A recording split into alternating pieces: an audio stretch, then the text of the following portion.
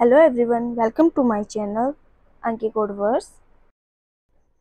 Today we will learn how to create a project. Go to the App Store and search Xcode. If you don't have Xcode, then download it, otherwise you can update it as well as open it. Open the Xcode and select the file. Go to New and choose the project. Choose a template for your new project. Select iOS, choose the app option and go to the next. Choose options for your new project. Add the product name.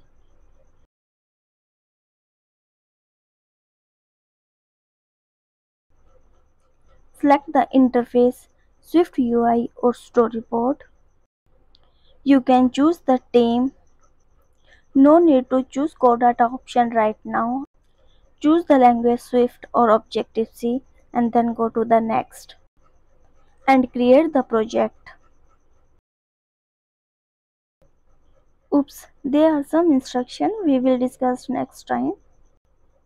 There are some automatically generated files like app delegate, scene delegate, and view controller. Main storyboards, asset, we can add app icon and color code here. There are some following steps. Open Xcode. In the Welcome to Xcode window, click Create a new Xcode project.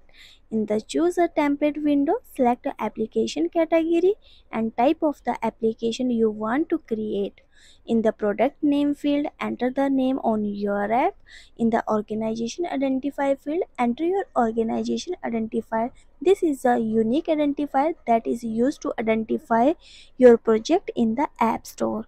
In the bundle identifier field, Xcode will automatically generate the bundle identifier based on your organization identifier and product name.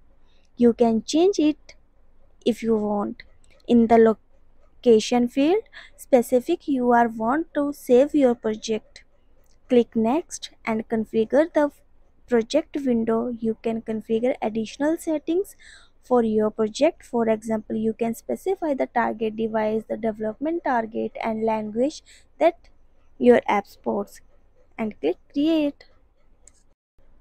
Thanks for watching. I hope this helped you. If you have any doubts in the comment section, stay tuned in the next video. Don't forget to like, share, subscribe.